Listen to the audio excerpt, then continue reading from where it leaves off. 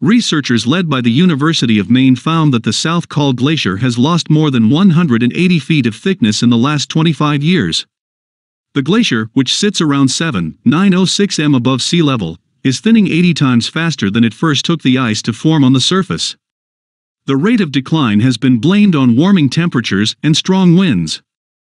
Scientists leading the study found that since the 1990s, ice that took around 2,000 years to form has melted away. They also noted that the glacier's thick snowpack has been eroded, exposing the underlying black ice to the sun and accelerating the melting process. Dr. Mariusz Potocki, one of the study's lead researchers, said that the findings suggested that the South Col Glacier may be on the way out. It may already be a relic from an older, colder time.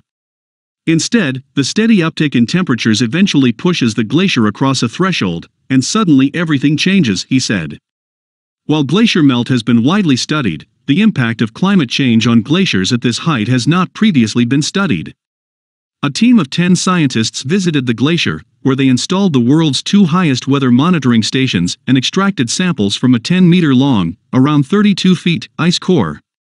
Expedition leader Dr. Paul Majewski told that the study adds a high-elevation understanding that has not previously been available, and that drives home the remarkable sensitivity Earth systems have to even relatively small change.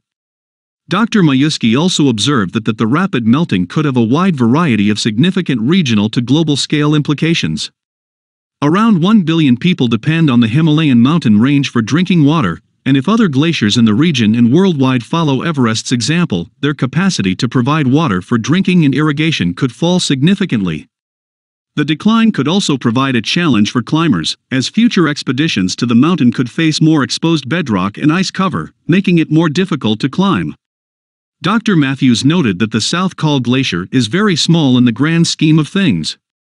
He told that researchers must now examine to what extent the sensitivity we've discovered here applies more widely to ice stores on the roof of the world.